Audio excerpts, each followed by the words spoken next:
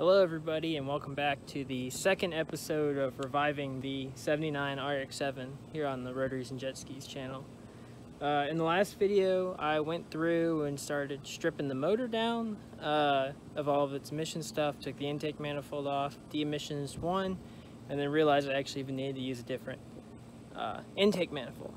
But in this video, to start off, I'll be going through and turning the motor over by hand with a little bit of ATF in it to free everything up, and checking to make sure none of the apex seals are stuck compressed in, because I actually had this happen on the 13B that is now in my daily driver RX7. I thought the motor was dead, but it actually turned out it had an apex seal that it was just stuck in because it's been sitting on a compression cycle for who knows how many years. So I had freed that up and the motor ended up having perfect compression, and that's why that motor is now in my car. And I don't want that to be the case with this, and I don't really want to start it up like that. So to start off, I'm going to go ahead and taking the exhaust manifold off so I can reach in the exhaust ports and actually see, or not see, feel if the apex seals are moving freely. And then I'll start putting some ATF into the motor and spinning it over by hand. So I'll go ahead. I got a new little fun piece of equipment now to help. I got a tripod. So now I'll be able to actually leave the camera up and it can look down into the engine bay while I'm working. So I'll get you set up in the tripod and then get you pointed down at the exhaust manifold, and I'll get to taking it off. Okay, for those of you who've never taken off an intake or exhaust manifold, for a rotary before, it's actually really easy. It just has 4 bolts, 2 on the top, 2 on the bottom, 4 nuts rather, that have studs that go into the motor. Normally they are 14 millimeters. This one, I believe, probably they must have been broken off or something, because these are 15s. So all you need to do is just go through and take all these off. Now there is a good chance when you go through it's going to pull the it's going to pull the stud out with it, especially if it's never actually been out of the car before.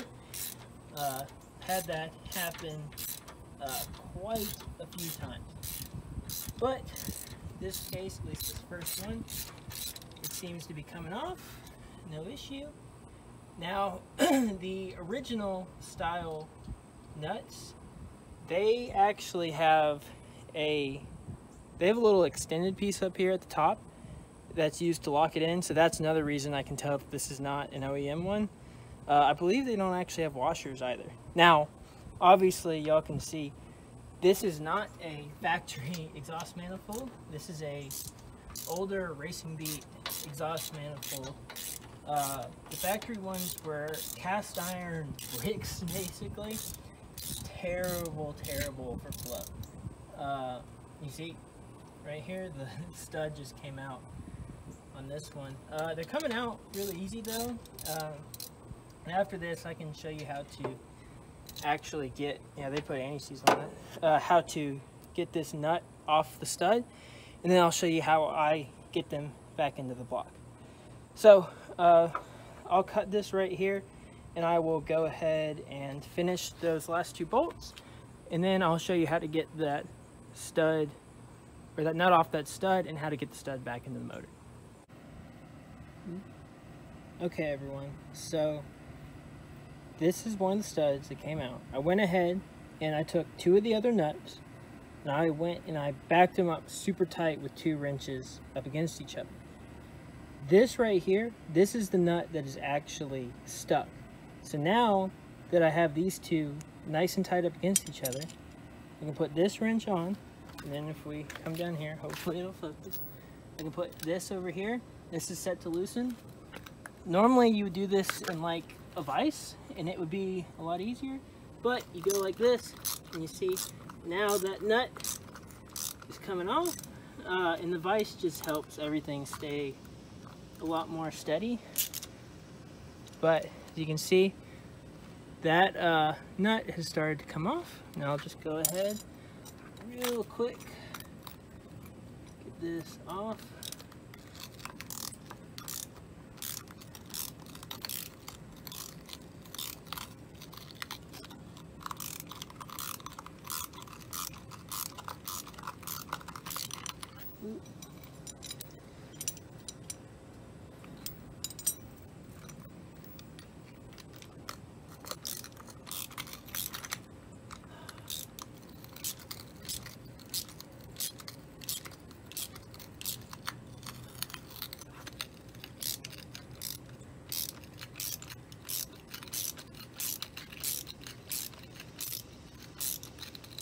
Okay, so now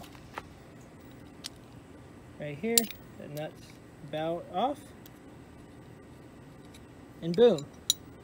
But then you've still got these two nuts on there.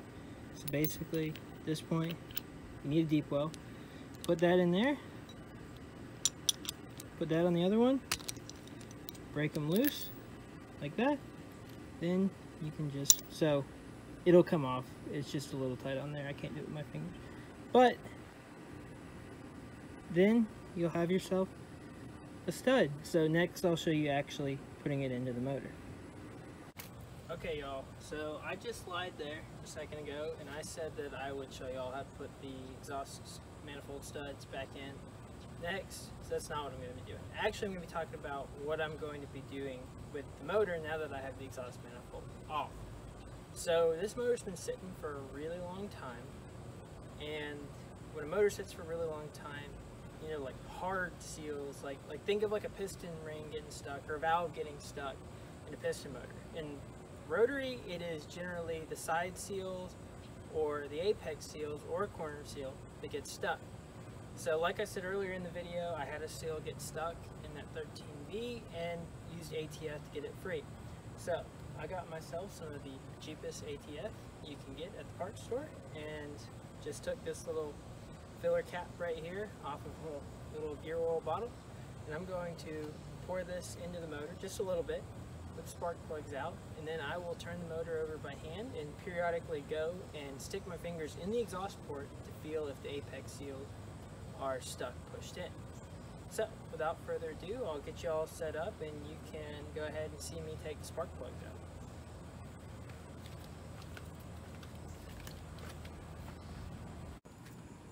Okay y'all, for those of you who don't know, all four of the spark plugs on these motors are actually on the driver's side. Then you have two different types of spark plugs. You have your top ones, which are your trailing, which are essentially just to clean up for emissions. Then down here on the bottom, you have your leading plugs, which actually do the majority of the work. So when I get them out, I'll show you the difference between how they look too. So you got your ones up here for your front rotor, your rear rotor, and I'll go ahead and just see if I can pop this rear trailing loose. That one came loose. Rear leading. And they should, you know, just come out if they're really tight, you're going to want to be really careful. You don't want to take the threads out of your housings there. That would really not be good. Because they are aluminum, so it is something that happens, especially if stuff sits for a while, or if they were put in way too tight when they were originally put in. Now, judging how everything else has been done, there's been anti-seize on everything, so, and these came out really easy. I wouldn't be surprised. Yep, there is anti-seize on the spark plugs. Okay, so this right here is a trailing. Let's see if we can get the focus. Come on. This is a trailing spark plug. So you can see this is actually a bit of an older design. It's got 3 prongs on the end instead of like 1 electrode and diode. So then I'll go ahead and I will get a leading pulled out for you. Now, like I said, they could have put the wrong plugs in, or the kind they got could just be the same. These are old. They're at least 15, maybe 20 years old. Okay, no, yeah, they got the same for leading and trailing. Now, if you were to like look at an RX7, a leading would have just 1 prong, and the trailing would actually have 4, and they'd be iridium. Okay, so I'm gonna go ahead, turn the camera off now, and I'll get the other 2 spark plugs out. Okay guys, so I got all the spark plugs out. I looked at them a little bit and they all seem to be looking pretty good. Not any major oil or anything on them. A nice, good, dark color. So, I'd say this motor was probably running pretty healthy when it was parked. So, it's a really good sign for this thing coming back to life. Now, I'm going to take my transmission fluid, cheapest stuff I could get. I'm going to go ahead and squirt a little bit into each of the exhaust ports here.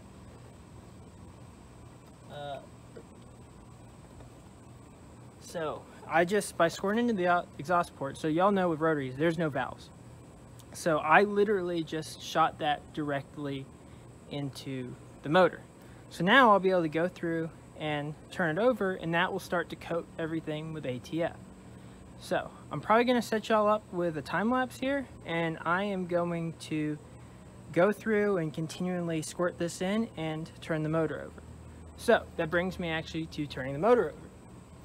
With a 12A like this, turn the motor over, just get yourself a big wrench and a 19mm socket, and you can put it right, sorry y'all, gonna shake it a little bit, right up here. So you can see the white fan pulley. So there's a crank pulley right down here below it. You can just stick the wrench right onto that, and then you can turn the motor over. Just take it like this. Get the wrench down in here. Find the bolt. You can get it on. I swear I'm not lying to y'all. I just did it. Let me see if I can get my hands down in here.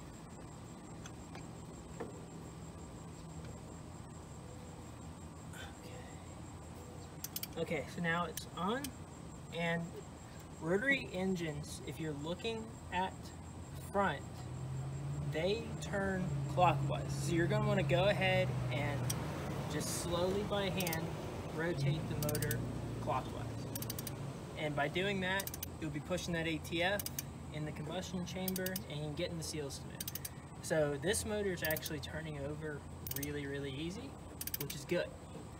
So I will go ahead and leave that on there, shut you guys off, and then restart y'all for a time lapse, and you can watch me turn this motor over.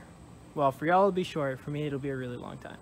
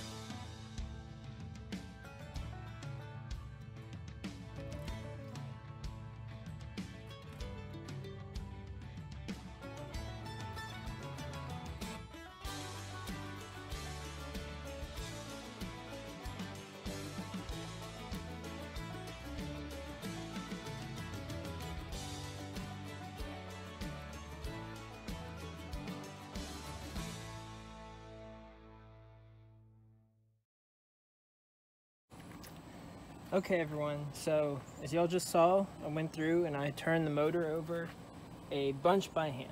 So now I'm actually going to go ahead and I'm going to put the intake manifold on. So when you look down at this motor, you have 7 ports here. 1, 2, 3, 4, 5, 6, 7. This one down here is an exhaust port. Intake, intake, intake. These are coolant. So originally how these work is those right there flow coolant into the intake manifold, and it's really kind of more of a just lets it idle better when it's cold, all that. But when you're actually performance driving, it heats up your intake manifold and makes your air hotter. So, reality, you don't want water going into this. So, there's a couple different things that you can do to prevent that. You can go and get yourself some freeze plugs and put them in there, or you can use something that everybody has lying around, and that is a quarter. Take a quarter and it fits right on there. So all you need to do is go ahead, take you some RTV. I'm using black. It's hard to say what truly is the best RTV to use for this. I swear I think I've used a different type of RTV like every single time. So you take it and just go ahead and stick it down on there. Take your other quarter, dab some RTV on it, and take this quarter and cover up that one with it. So now you'll probably want to take some more RTV and dab it around the edges, but I'll do that when I put the intake manifold or the intake gasket on. So next, really, you just slap on your intake manifold gasket like this, and then you slide your intake manifold on. Now I like to fully coat just a little bit of RTV over that entire gasket. So I'm going to go ahead and do that real quick, and then I will get back to you after I go ahead and coat that. Okay guys, so you can see I went ahead and put the gasket on there, and I went ahead and also coated this intake manifold in some RTV. So now I'll just take this, see there's two studs on there. Those line up with these two bottom holes. Lined up. And slide it on there. Okay? So it'll kind of hold off there for a second. I went ahead and I cleaned up the bolts. I'm going to go ahead and stick these top two bolts in. So it'll just kind of hold it in place. There's one, and this other one's a little tricky to get to. Might actually need a wrench to get it in there, or at least just a socket with an extension, because it's way up under here. It's hard to reach with the thingies. So, and yes, I did say thingies. It's a long time running joke between some of my friends and myself. But so just go ahead, snug those up, and then go ahead and stick the bottom two down in there.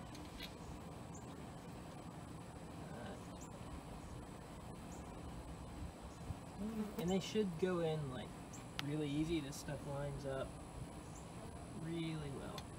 So if it's not one to go in, it probably means there is something stuck inside of the thread passages on the front and rear irons, and that it needs to be cleaned out so you don't bugger everything all up, because if you do that, it is going to suck. So put that in there. So then you have these two nuts, and these go onto the studs that were sticking out. Put them on there. Get this one on there. So a lot of times when you're taking the intake manifold off, it can be really easy to forget about these two nuts on the studs, and you'll be sitting there trying to pull it off, and there's two more nuts. I say that because I have definitely done it to myself a time or two, and I've taken a lot, and I mean a lot, of these intake manifolds off. So now just take a wrench and just kind of get it as tight as you can with just holding it up here, top, all the way around, And this is because we're using RTV. So the RTV needs to set for 24 hours or more, just snugged up for it to properly seal. And that's not a problem for me because I'm actually doing this right before I need to go home for the weekend, because I need to go and help rebuild a RX7 transmission for our Renesis swapped endurance race car, and that's back in Atlanta, so I won't be back for over 24 hours. And when I get back, I'll be able to tighten this down, put the exhaust manifold back on, and I'll probably spin it over with the starter before I try and start with the spark plugs out, just to get all that ATF I put in earlier out, because if I just try to turn it over right now with the spark plugs in, it might not be super good for the motor, because it would potentially create essentially too much compression, like hydro locking the motor, because the ATF is not gonna compress. Huh, that's interesting. Glad I just noticed that. That right there. So I'm sure most of y'all know these motors inject oil into the combustion chamber to help lubricate the apex seals, and it does it with these lines in this little pump on the side of the motor called an oil metering pump. Well, I'm looking at it, and it looks like this line right here is broken. It came out of its little foot or whatever that it uses to connect to the oil metering pump. So I will need to fix that or get a different line. I'll show y'all what I use on my street car. A lot of people tell me I'm really dumb for doing it, and I probably am, because someday it's probably gonna bite me in the butt. But I'll show y'all what I do, and I think that's it for right now. So I'll get back to y'all when I'm tightening this intake manifold back down. Okay, so we got the intake manifold on, snugged it up. I told y'all earlier, I think, that this video would probably be starting it up. Well, this is a few days after I put the intake manifold on. I started to edit the video, and it's already getting kind of long, so I'm just going to show y'all the basics of what to do to put your exhaust manifold back on, and then in the next video I'll turn it over and maybe start it next. I'm going to keep teasing you. We're going to keep going. Maybe someday it'll actually start in a video. But so when you're putting your exhaust manifold on, pretty much same deal as the intake manifold. You just want to take your gasket. Now, yes, this is a very used gasket, but it's a multi-layer steel one, so I feel comfortable using it. Just take your RTV and just, oop, that's a lot. Just slather that on there, and go over here, slather that on there. You see, there's not really downside to overhang on this. It'll just burn off and go out of your exhaust. It's not going to get into your motor. So now, one thing to remember, there are little exhaust ports down here. These are not just open. Make sure you cover them like that. Okay, so that's what you need to do for the RTV. Then you'll just slap this on and then just slide your exhaust manifold on and put it on. I told you I was going to show you putting the studs back in, but really it's just twisting them back in. That's all you do. So I will go ahead and get these put in. That'll be the end of this video. Thank you all for watching. Please like and subscribe.